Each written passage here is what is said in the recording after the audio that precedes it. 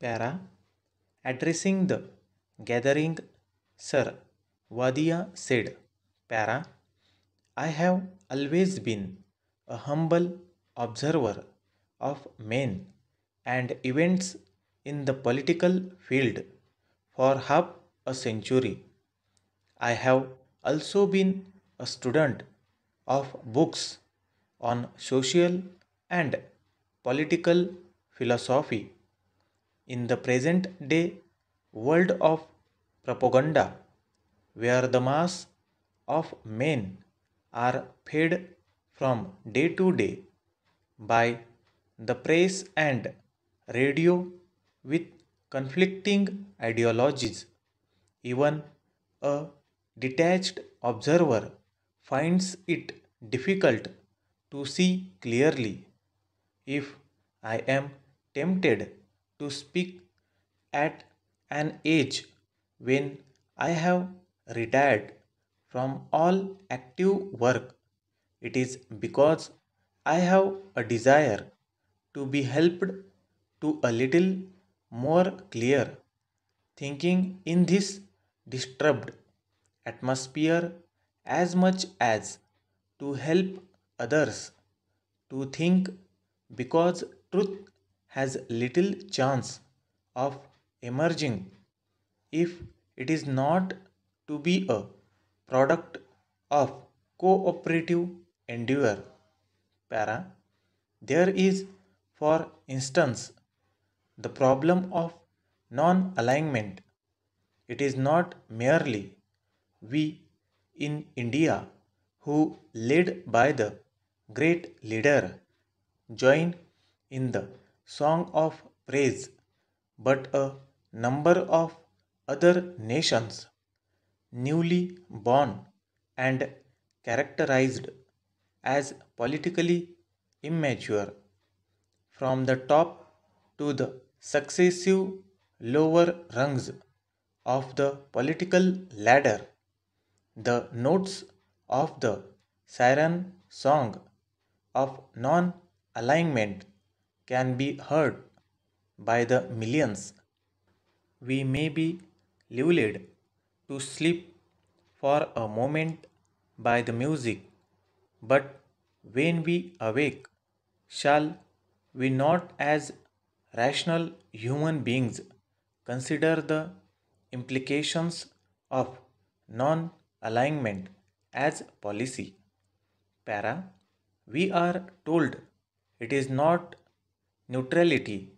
We have been assured that it implies the right to think for ourselves and not as members of a political bloc on the individual merits or demerits of each political issue as it arises and decide for ourselves the policy that we should adopt. Such an explanation gives rise to more problems than the one which it was intended to solve. Para.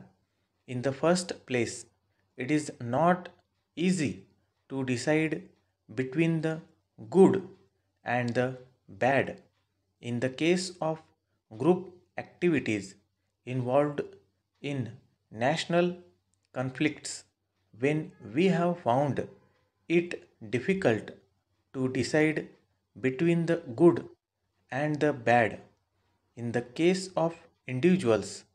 In the second place, we are by such an easy explanation undermining one of the fundamental principles of democracy which we are proud to advocate and equally proud to be labeled as one of the biggest democratic nations of the world. Are two minds wiser than one? Do we not acknowledge the rule of the majority in our government for each country to plead that it is the best judge of events is to lead it to anarchy in the international field, just as the right of the individual to be the sole judge of good and bad may involve absence of law and order. In the field of internal government, we may be told that we recognize the decision of the majority in the United Nations organization, but not in internal or domestic affairs, and does not every question become an internal question when it suits a country to call it internal, as in the case of Hungary or South Africa? Para. In the next place, non alignment is based on the assumption that there are two power blocks equally bad, and it is better to refrain from joining either of them. Who are we as a nation? It may be said to judge what is bad and what is good in others.